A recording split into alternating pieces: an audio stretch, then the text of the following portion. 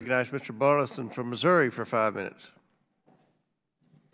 Thank you, Mr. Chairman. Thank you, Dr. Gupta, for being here. According to the U.S. Drug Enforcement Administration, the Mexican cartels are the ones that are responsible for most of the fatal drug poisonings. In 2022, it was over 107,000 people. And as you know, the data, 67% of that was from fentanyl. My question is that some of this is coming, some people are coming in contact with this, some victims are coming in contact with fentanyl, not necessarily by taking a pill, but in everyday items like cash and food. Can you elaborate on the extent of that? The powder, if you think of powder, is not really, it poorly absorbs through the skin surface.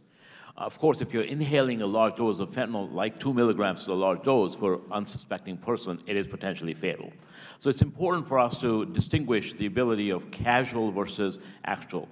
But at the same time, I will say that if anyone that thinks that they've come across in touch with fentanyl, it's important to get them checked out. That's the important piece here.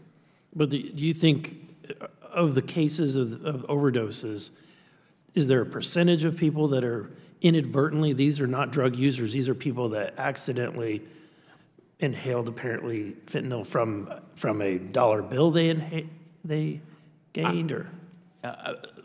Thank you, Congressman. If we look at the number of people who die of the 100,000 and 70% of roughly, or 80% of them are being fentanyl, what we find is that either they are still accidental oftentimes because they've taken a pill that they think is Xanax or Adderall or others. Those are the majority of people. The majority, okay. Okay, so, and we now know that the Chinese have for a long time been supplying the precursors for fentanyl, but they're not supplying fentanyl itself, is that correct?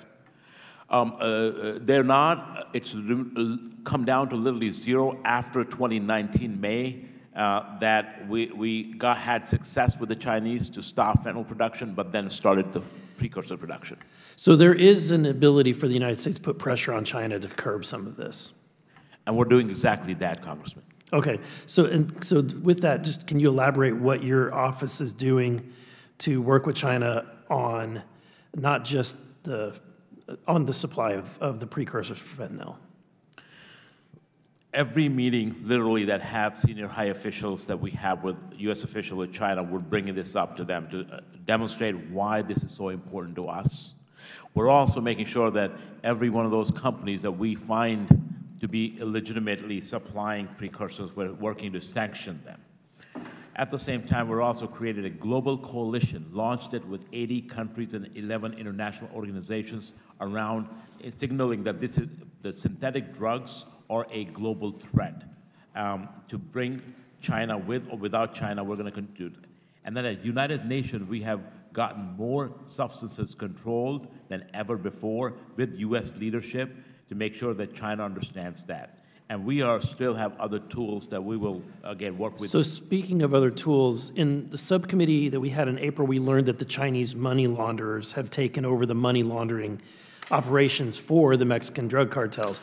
How has this been impacted, or how has China's strict capital flight laws motivated Chinese individuals to aid in laundering money for the cartels?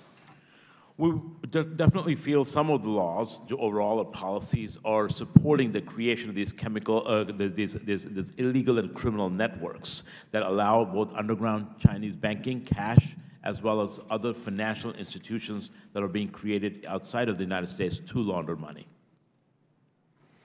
And so what role, if you will, what role do the money launderers play? I guess they're called brokers. These are Chinese brokers. So President Biden executed an EO 14059, I believe it was, to go after beyond the Kingpin Act, the enablers of the drug trade. That includes brokers, accountants, real estate agents, lawyers of these traffickers. So what we are doing is we're going after all of those individuals. Everyone in the chain. Everyone in the chain, because it turns out sometimes it is these brokers, these accountants that are more important than just the lowest hanging fruit. Are there any apps or software that they're utilizing that we could pull some of that data for that we're not able to get today? FBI has a program called J-Code, the Joint Criminal Opioid Darknet Enforcement Program, and HSI has another program as well. We're working with those, but we have a briefing, classified briefing on Monday. We would love to have you to talk more about this as well. I look forward to that. Thank you. My time has expired. Chair now